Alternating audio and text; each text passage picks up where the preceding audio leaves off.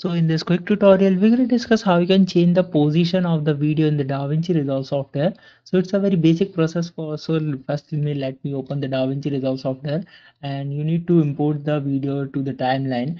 And now to apply this effect, all you need to do is just simply first select the video or by just simply tapping over it of which you want to apply this effect.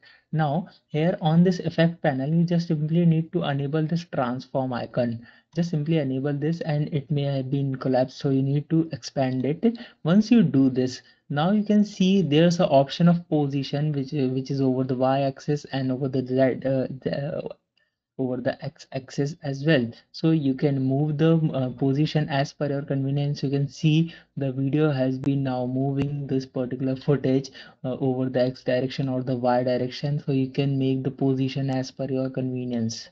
I hope this video will be helpful for you. Make sure to hit the like button and subscribe button for having such more helpful and interesting tutorials. See you in the next one. Take care.